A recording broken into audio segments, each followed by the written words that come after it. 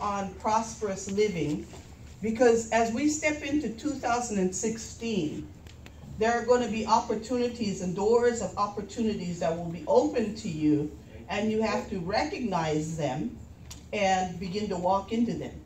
Amen. How many of you could use some more prosperity? Amen. Now we in the church we teach on healing, and Pastor Howard's going to teach on healing again. And then we teach on, everything about Jesus and renewing your mind. And we have all these different studies and teachings on faith.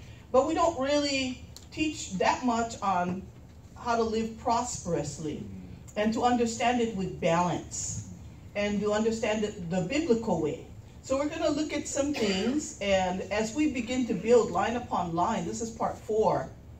If we begin to build line upon line, then God can... and we open up our hearts and our minds for changes, then we can be blessed. We can be channels where we can be blessed. God can bless us, and where he can not only get it to us, but be able to get it through us. Because God blesses us with a purpose. There's always a purpose. So we're going to look to the Word of God and see where God takes us in this. John chapter 10 and verse 10. Familiar passage of Scripture that we all know. And it says, "The thief does not come except to steal and to kill and to destroy." Jesus said, "I have come that they may have life," speaking to us, "and that they may have it more abundantly." Now, Jesus didn't just want us, he didn't die on the cross for us just so that we could be saved. Okay? He wanted us to have life and to have the abundant life. And having the abundant life, that means the extraordinary life, super added unto. Now, part of that abundant life is being happy. It's not being sad. It's not being broke. It's not being poor. And God identifies in this verse of Scripture who is the one that comes to steal, kill, and destroy. How many of you know it's not God? Okay. And that's one of the first things that we have to renew our thinking with, is that God does not take evil things that happen to you to test you and to try you. We think sometimes God is allowing us to go through this because he has something for us to learn as we're suffering through this. No, it's not God. That's got to be a changing of a way of thinking. The Lord took everything away from me so that he could get my attention. God doesn't do that. The devil is the one that kills, steals, and destroys. God said he came for one purpose.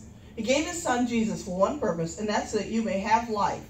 The Zoe, God kind of life, and have it more abundantly. Enjoy it. Have it to the fullest. Have the extraordinary life here on earth, because when you go to heaven, you won't need that. You'll just be living in the fullness of God. Amen? Amen. So, abundant life means the extraordinary life, not the ordinary, not the same humdrum, but that God super adds to your life.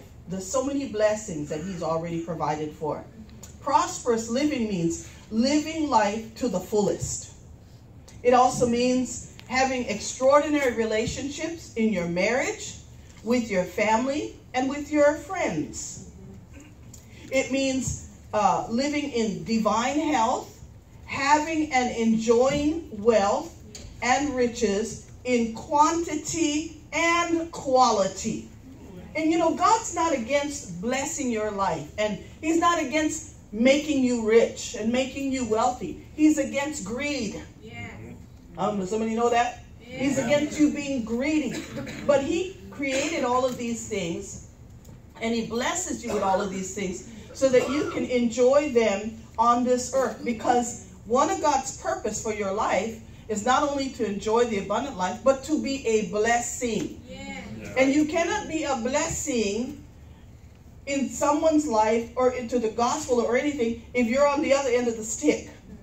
Okay, you can to some degree, but not really. But God always said in his word, he called us to be the head and not the tail.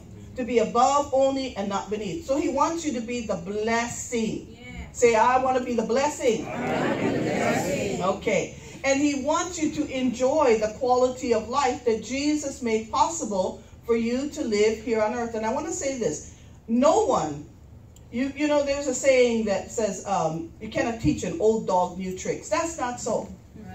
Because it doesn't matter how old you are when you come to know Jesus. If you are willing to change your way of thinking, you can be blessed over and above. Praise God. And